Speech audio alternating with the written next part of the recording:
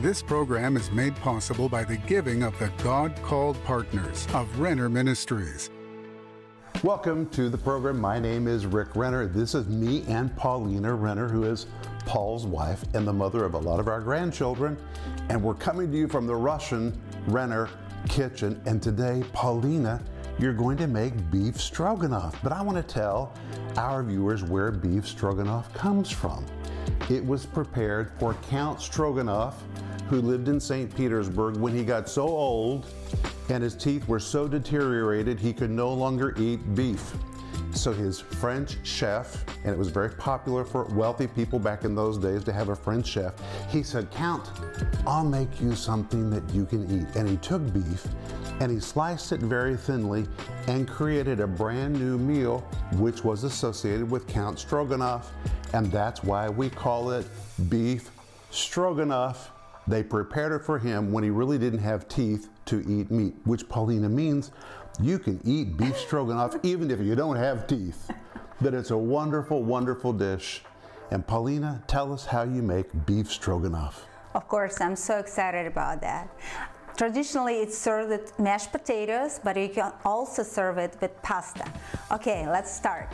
To make beef stroganoff, of course, we need beef, and this is a fillet, and it will be in creamy sauce, so we will need heavy cream, salt, pepper.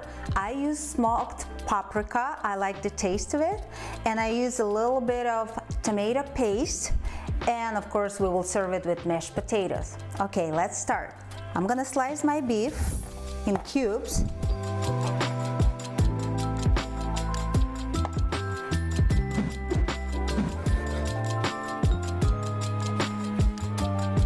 Now I'm gonna add some spices, some salt, pepper, and paprika. And I'm gonna mix it all together.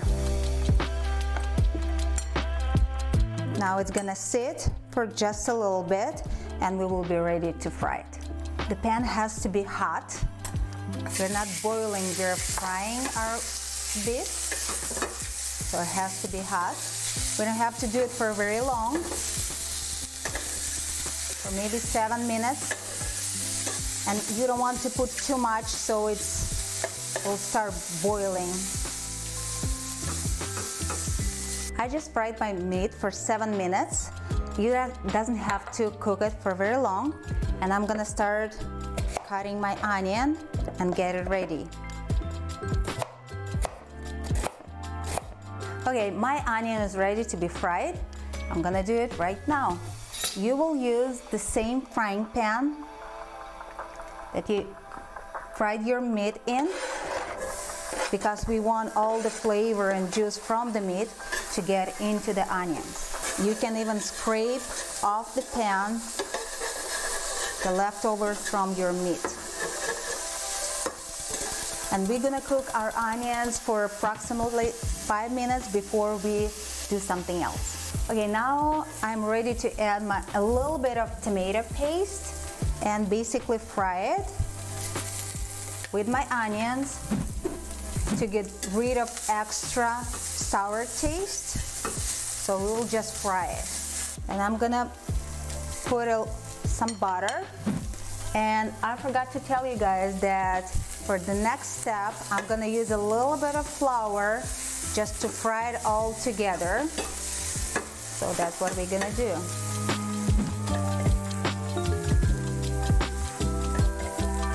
We will continue to fry for another 4 to 5 minutes.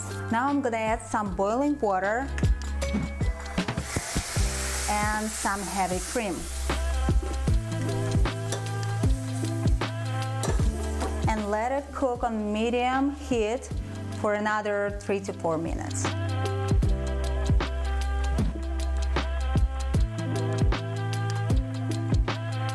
Oh, look at that color. So beautiful. Okay, now I'm gonna add my beef to my sauce. You don't need to fry it. You just need to bring it to a warm temperature and let it sit at the lowest heat before, like until you serve it. At the very end, I'm gonna add some salt and a little bit of butter to add a little glaze and shine to my sauce, and just add a little more creamy texture. And I will turn my stove off. Paulina, you did it. You made beef stroganoff. I did it. I think even Count Stroganoff would be able to eat this, I hope so. even though he had no teeth. Oh wow. But, Paulina, I have to taste it. Okay. How is it?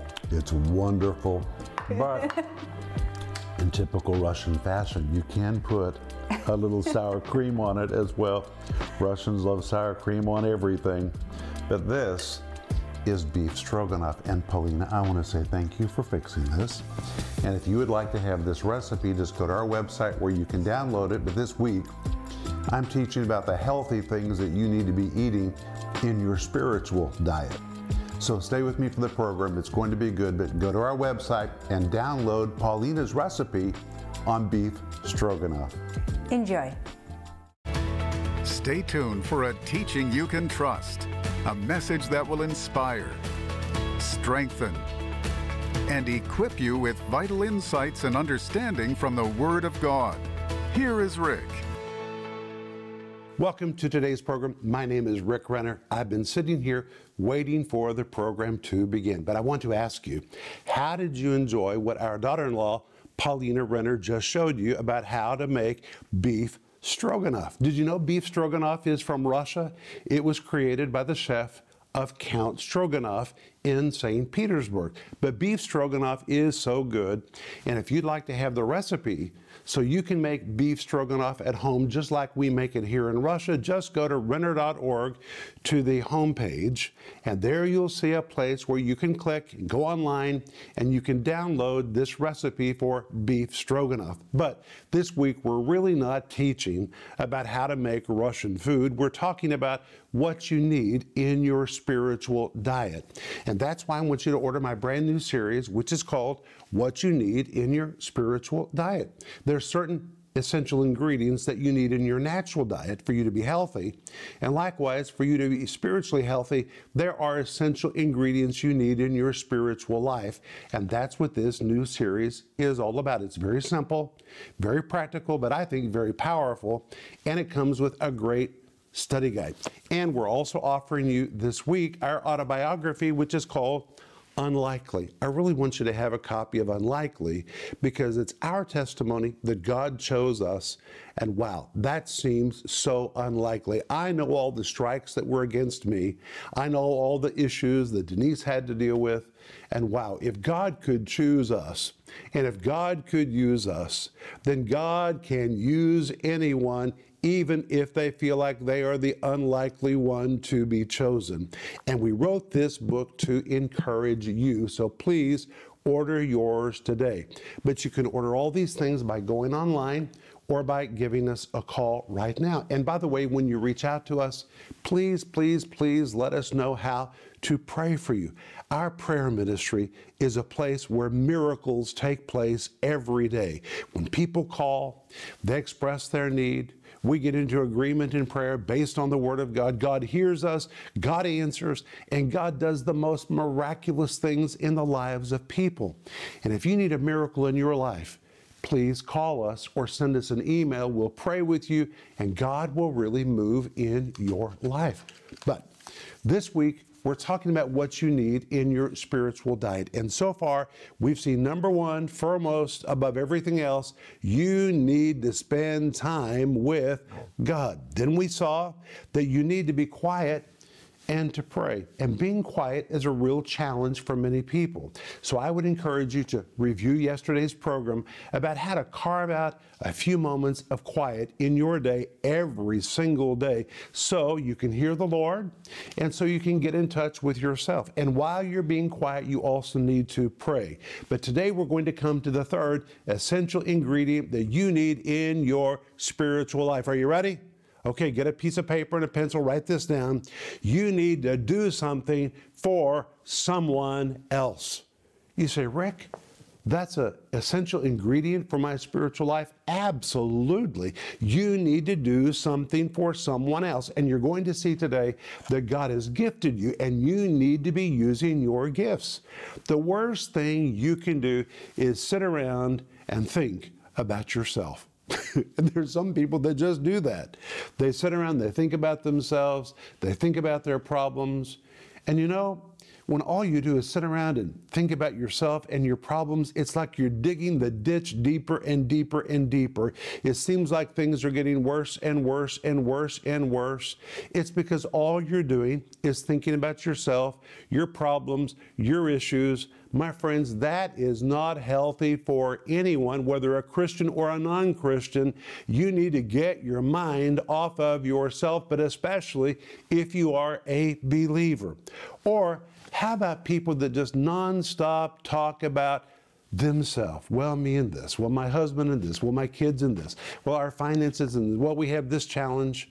And when you talk to these kinds of people, sometimes it is overwhelming. You wonder, are you ever going to take a break? Are you ever going to breathe? It's like they never stop from the beginning to the very end. They talk about themselves and all their issues. And then at the very end of the conversation, when it's time for everybody to leave, they almost in a clumsy way ask, you know what, time is up. And I never even asked you, how are you doing?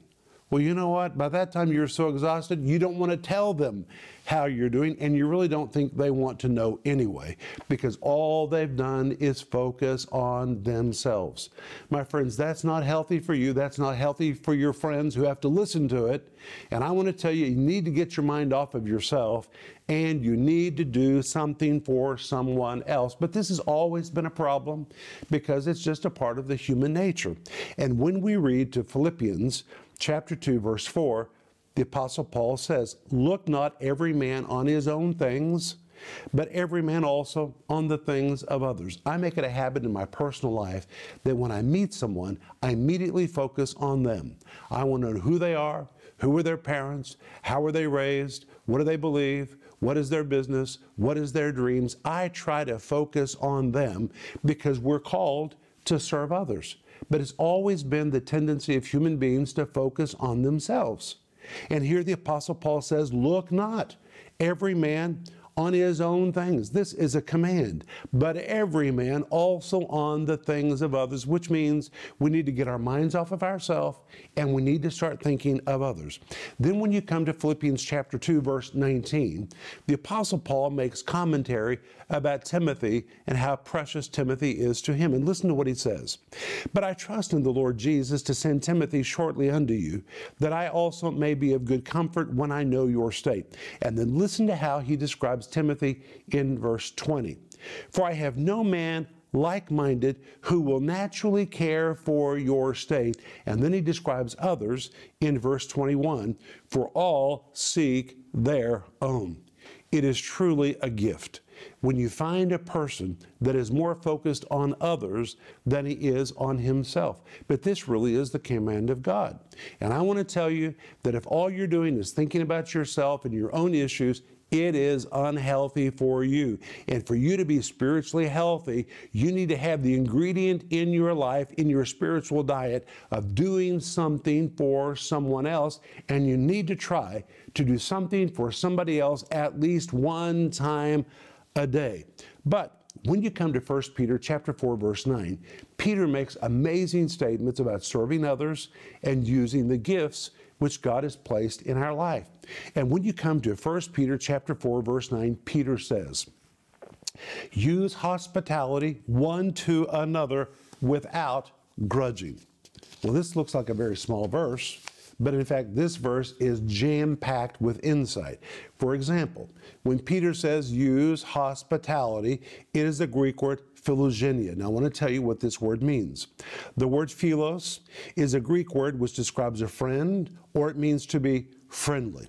The word xenos depicts an alien, either living in or passing through a city or a foreign country, and thus he is a foreigner, or it could also be translated as a guest, a stranger, or a traveler. But when you compound the two words together, here it's translated in the King James Version, use hospitality, but it is the Greek word philogenos.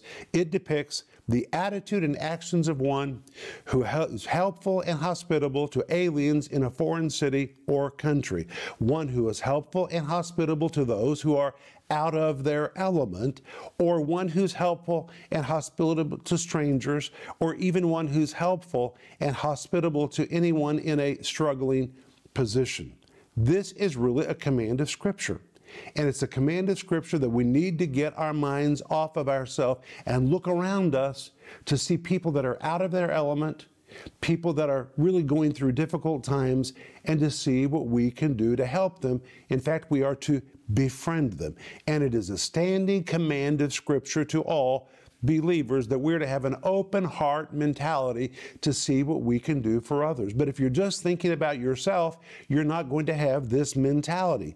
And notice he says that we are to use hospitality one to another. In Greek it is alelus, which means one to another, and it describes a reciprocal behavior that is to be mutually exchanged between believers when a need arises.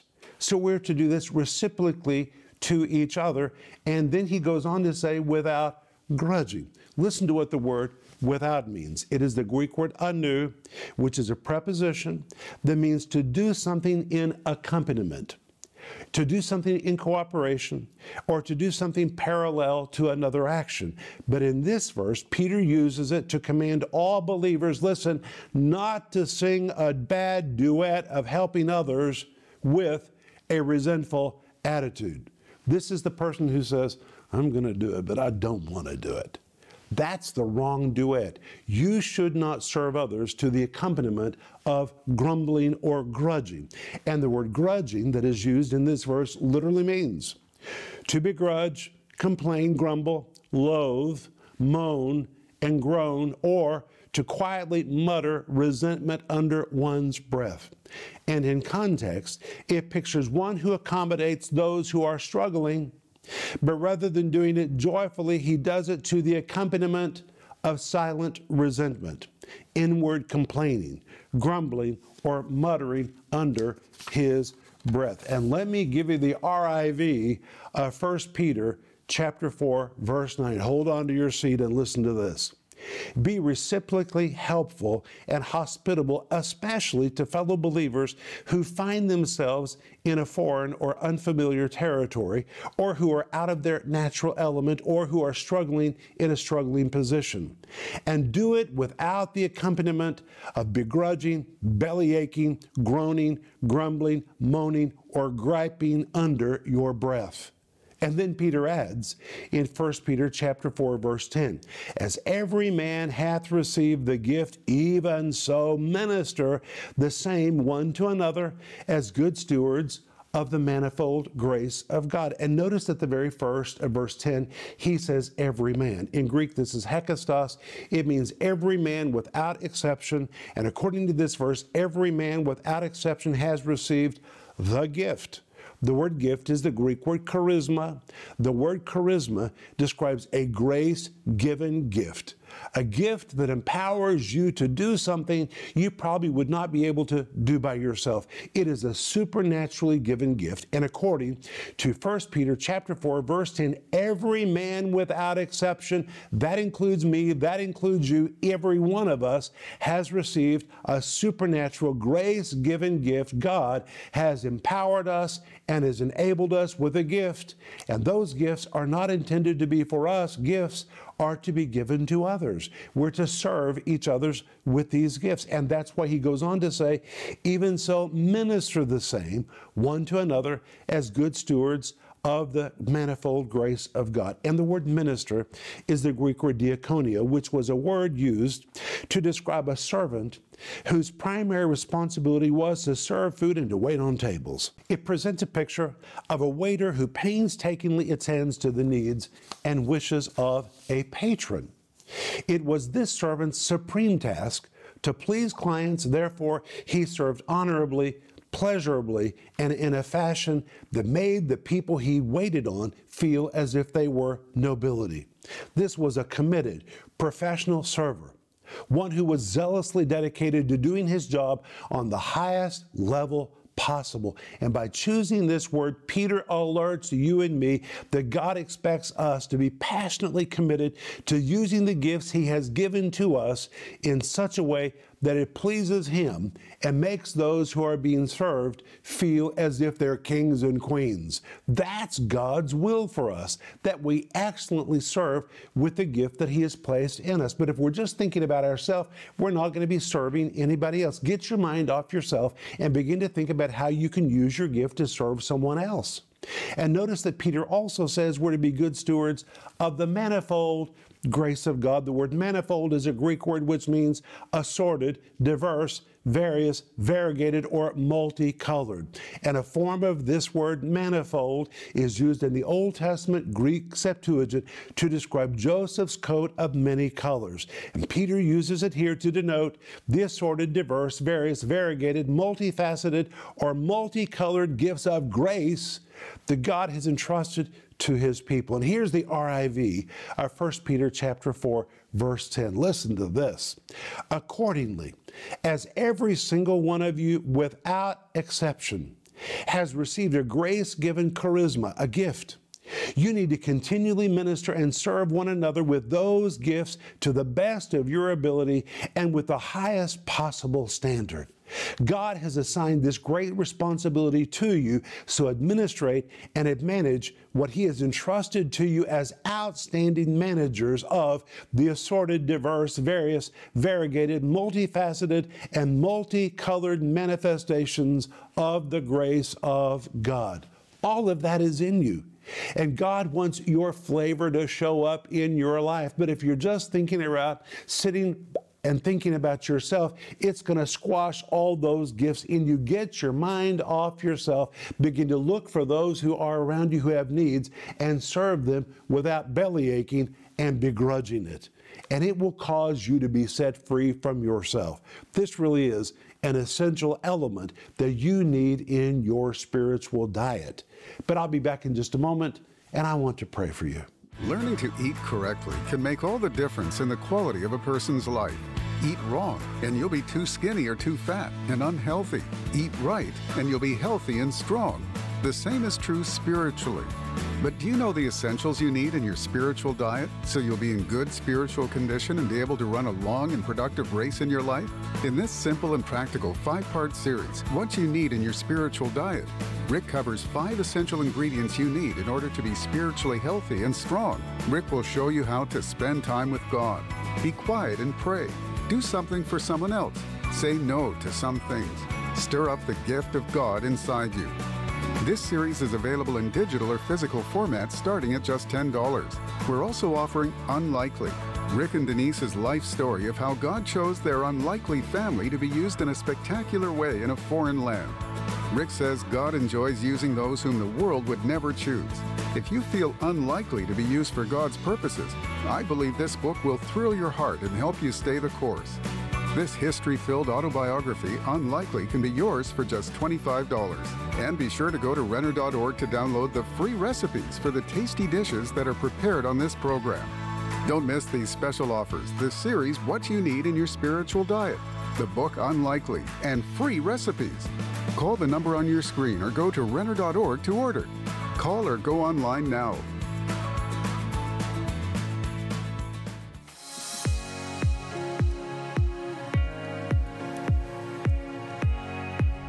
Hey friends, this is Rick Renner, and today I want to give you a report about what's happening in the construction of our new studio.